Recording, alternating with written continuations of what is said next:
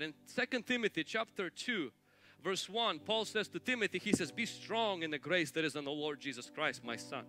In verse 2, he says, commit the things you heard from me to other people who will tell it to other people. And I'm like, yes, awesome. Be strong in God's grace.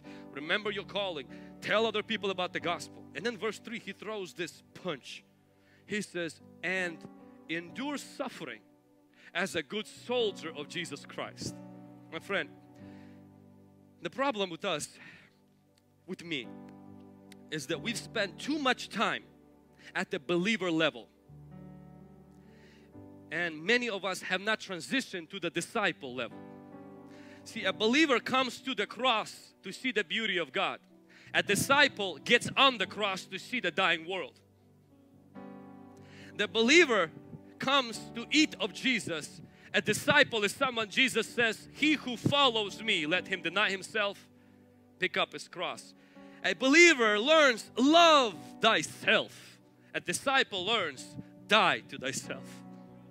A believer is somebody who believes. A disciple is somebody who dies. A believer is somebody who values comfort. Disciple is somebody who values the calling of Jesus. One is the baby, the other one is a soldier. And some of us who've been in church for too long, who reject any discomfort it causes to our schedule, our wallet, or our life to follow Jesus, as the Lord is not leading me into that. Please forgive me. You're a fat baby that needs to grow up. It's not the leading, it's that you're so good with your diapers and your Christian daycare, but you've been in the Lord for 30 years. It's time to pick up the cross and lay aside your laziness, lay aside your addiction to comfort, lay aside your addiction to your sin, lay aside your childness and say, Lord, it's time. Because see, you feel that inside of you like, man, something is missing. Well, of course something is missing. Imagine you being 25 years old running to your mom for her breast. Yes, something is missing. That's not supposed to be like that. Paul says in Hebrews, he says, by this time you should be like teaching others. By this time you should be eating meat, meaning go killing something and eating it yourself instead of drinking milk. By this time you should have your senses exercised so you can discern.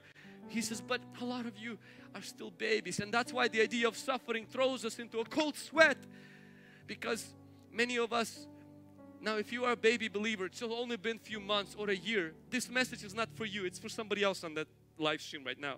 Just relax, receive that, keep growing in the Lord. I'm just talking to those people today who honestly have outgrown spiritually and who have become and developed spiritual diabetes. They've really just lost that, and they keep complaining, man, something is missing. So that's what I'm going to tell you what's missing, my friend. You need to become a disciple. And the challenge to disciple is not come and believe. The challenge to disciple is come and die. The challenge to a believer is come and live. The challenge to a disciple is come and die. And you keep coming to come and live when you have to take a step and come and die. And Jesus says the promise is you will find your life more fulfilling when you no longer focus on your life but focus on the Lord.